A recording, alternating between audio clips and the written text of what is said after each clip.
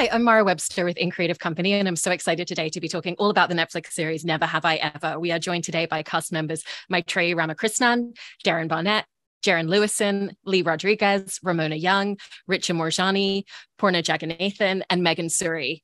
And Maitreyi, I wanted to start with a question for you in terms of how you've approached the emotional landscape of this character, because there was that beautiful scene with you and Niecy Nash in therapy last season where there was that exploration of how Davey's someone who just feels everything so incredibly strongly, and you really play to that beautifully.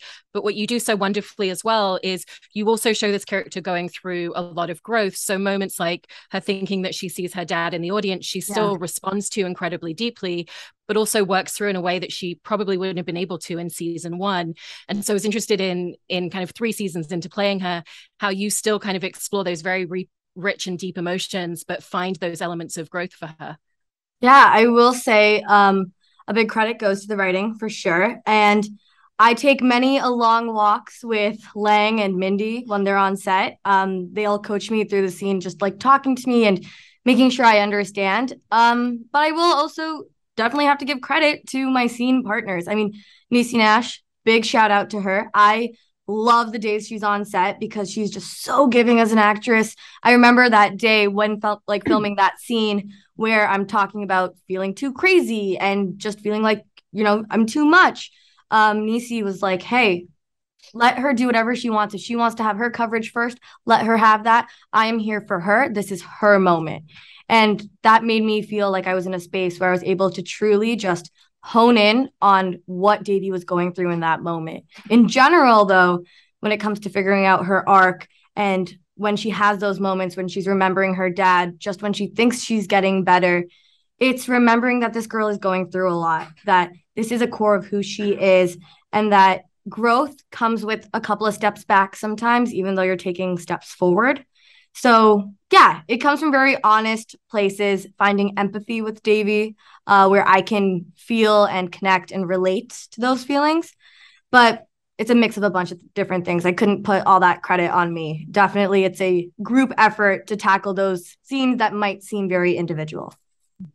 I love that description of moving forwards and backwards at the same time. And Darren, that brings me over to you with Paxton, because that's also an exploration that it feels like he was really on this season. You've brought so much more to the surface season by season. And this season in particular, him exploring his own sense of feeling like he doesn't even know who he is and having to unravel a little bit in order to build himself back together. And so how did you kind of find what are the spaces where he's going to kind of have to unbuild himself a little bit in order to create that foundation to work towards the finale when he's kind of built himself back together a bit? Yeah, I mean, I think since he broke his arm, season 2, it's been somewhat of an identity crisis because he's been this jock that had his whole future planned out and he thought he knew exactly who he was. And it's daunting sometimes to be forced to dig deeper because sometimes you're like, I wonder what's there, if anything is there. And I think with the help of especially Davey, like pushing him to go beyond what his original expectations were of himself, he finds a lot more. So, and also just the sense of being vulnerable. What I like about it is that I feel like a lot of people in that position, or when someone is so strong in a certain identity they've already labeled themselves with, there's a sense of vulnerability it takes to break down and rebuild and find other things about yourself. So it's been a lot of fun. It's a wild journey, and I can't wait for everyone to see it. That's great. And Jaren, in talking about Ben a little bit, you've always captured so well the internal pressure that he constantly mounts on himself. And there's such a great turning point for him this season where his dad says that he's proud of him. And that's part of what's been pushing him internally for this entire show. And so how did you really work on what does it look like in this space now where he's trying to loosen himself up? He's trying to give himself a lot more space and forgiveness, but yet he's still the Ben that we've known for a couple of seasons. So there are still going to be things that he's struggling to fully loosen up on. I think that it's a mixture of things. I think that like at Ben's core, he is still like someone who likes to name drop and who likes to like have witty banter and things like that. And sometimes it can come off a little bit crude, but I think that those vulnerable moments are really important for him and his identity, especially going forward as a young man and then entering college. Like you really root for those moments. And I think that like, especially in doing that scene with Michael Badalucco, who plays Ben's dad, like he was just brilliant in that scene and gave me so much to work with, where like it really just inspired me to like give it everything that I could, to be able to like showcase those moments for Ben. And I'm just like really proud of him for going on that journey. And I think that that starts a lot of things for him. I think that Ben and his art and like trying to find freedom within that is really special. And I think that like for Ben going forward, he needs to try to hold on to some of those moments and like realize that it's okay to be vulnerable. And like that's what people really appreciate sometimes, is not like these name dropping moments about his dad's clients, but in fact, those moments where he really does care and is really kind. And I really appreciate that I had the opportunity to showcase that. Yeah. And Lee, with Fabiola, through the fact that you're getting this opportunity now to explore romantic spaces with her, what's really lovely to watch in that journey is her really discovering so much more of herself in those spaces and what it is that she wants in the world. And so how has that really expanded a lot of the emotional spaces that you feel like you've been able to take this character and a lot of her self-confidence? I mean, I see myself in Fabiola in many different ways, as far as just being an awkward teen. I definitely was that in high school. I still am very awkward, but in a charming way, I'd like to think, maybe. Yes. But I feel like with Fabiola's journey, I mean, she's ever evolving, and season 1, season 2, just kind of figuring out her identity, and it being okay to be queer, but also to love robotics and, you know, not always try to fit into a specific mold. And I feel like season 3, she's more like solid within who she is, but she also has all these different experiences as far as exploring relationships. And yeah, so I love where Fabiola goes this season. Yeah. And similarly, Ramona, you've also had that opportunity to kind of look at a romantic relationship and the dynamic that really brings out for your character in new and different ways, especially in the way that they kind of unexpectedly challenge each other and really kind of push each other to thrive. And so how did that open up a lot of space in the character for you? And even just through the fact that it also brings new friendships and relationship dynamics, like the friendship that she then has with Paxton. Yeah, I think for the first time, Eleanor is feeling things that she's never felt before on a series. She's never been in such a serious, deep relationship romantically before. So I think that's really interesting. And I like that opens new opportunities for her to be closer to everyone else around her. Yeah. And then Richa, with your character as well, you know, she's now in this space where she's trying to move her life into different spaces and move forward, moving out of the home into her own place, you know, but still kind of, again, is learning so much about herself, like being very adamant. I've realized I'm not ready for marriage. And so for you, what was that like in terms of figuring out the emotional journey of your character in a way that she's moving forward, but also learning so much about what her wants and needs in the world are? You know, it's just really incredible to see how much Kamala has grown since season 1, because, you know, first of all, she's a character that we've never seen in American television or film before. And she's somebody who represents so many people's experiences, especially South Asian women, either who grew up here or who moved here. I personally related so much to her storyline, and that in the sense that, you know, I also felt a lot of pressure to get married before I met my now husband. And the way that cripples you and affects how you work and affects your mental health and affects how your relationships with people.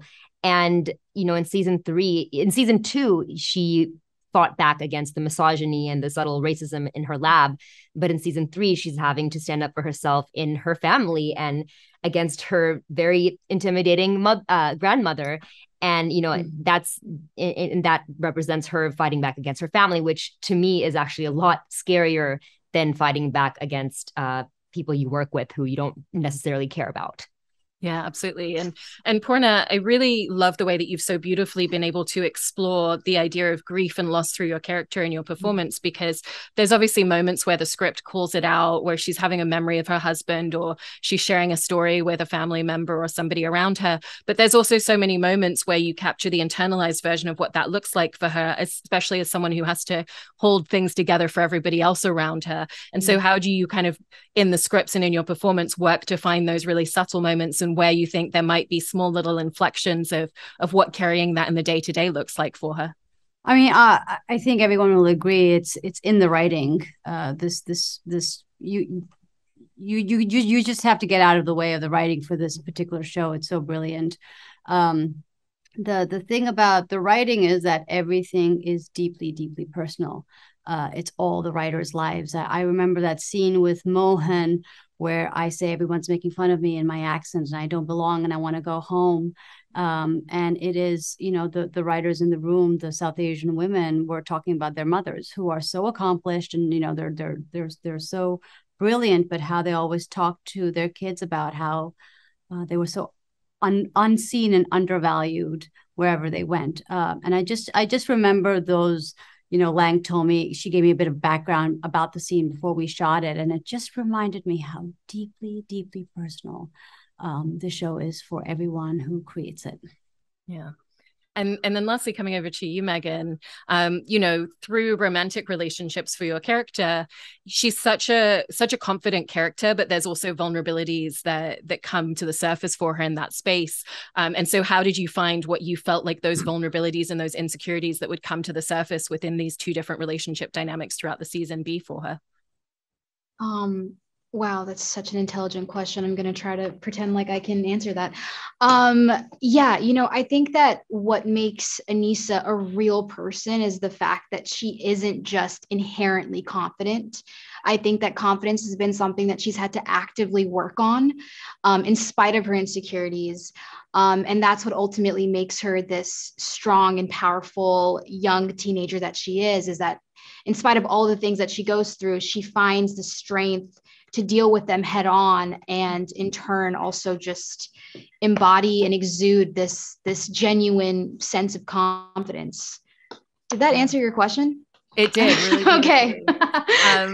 And then I wanted to come back to you, Maitreyi and Poorna, and just talk a little bit about the mother-daughter relationship, because I think it so beautifully explores the complexity of a relationship that is so full of love, even if there are moments of conflict and animosity between them, because that's so natural between a teenage daughter and her mother in any space. And so I was interested in how the two of you kind of worked to initially build that when you first came on board to play these characters, and the way that has developed into an emotional shorthand as scene partners for you at this point, 3 seasons in. Mm-hmm. Do you want to go first, Poorna? Sure. Yeah. I think like even in the first time I met Maitreyi was in the audition. I was cast first, and then I met her, and I learned something about casting that day, which is I always think true casting is a lot like true love. It sees a person's essence. And Maitreyi is this character. If she is Devi, she embodies it just inside and out. And so our dynamic, again, with the help of the writing and but just who the essence of these characters are, just comes so easily, I think, to us. It is we can do a very comic scene 1 second, we can do something that is filled with grief and betrayal. And I think we can seamlessly toggle between those scenes because it's, she's such a extraordinary actress. Thank you. I mean, right back at Poorna, it's all about your scene partner and how much they're willing to give of themselves into that scene, right? Even if the camera isn't necessarily on you. And back to what Poorna said earlier, a lot of these experiences that are written are from real experiences. And when you bring that, and I personally bring my relationship with my own mother into the, scene as well, because my mom and I were pretty tight. She'd never admit this, but I know I'm her best friend. She'd rather die than admit that. But my relationship with my mom was never always that. It's complicated. Many immigrant families have complicated relationships with their family in general. Like, people have complicated relationships with their parents. And I think what's so beautiful about Never Have I Ever is that relationship between Nalini and Devi is that it's not one way or the other. It's very nuanced, but at the core of it, Devi knows that Nalini loves her and Nalini knows that Devi does adore her. That's the core of that relationship. And that's very known by the audience and the characters. So I think that is the essence that carries out through season to season and lets them both grow. Because what I think is really awesome is as much as we see Devi grow and mess up, we're also seeing Nalini grow and mess up. She's dealing with figuring out how to be a parent by herself without Mohan, who was her best friend, right? Her husband was her best friend, and Nalini's learning, and Devi's learning how to give Nalini some slack, that she's trying, but she's also trying. They're both in the same boat together. And I also think like a huge common theme and something you picked up, you asked in the first thing, is all the characters are now, I feel, have the courage to unbuild and rebuild slowly. And I think season 3 is just a gorgeous depiction of that. Season 3 is absolutely such a gorgeous depiction of the emotional complexity of these characters, and a huge reason why the show resonates so much, as a testament to your incredible performances. So thank you so much to all of you for talking about What great questions, by the way. Yeah, great. Thank you. Thought behind them.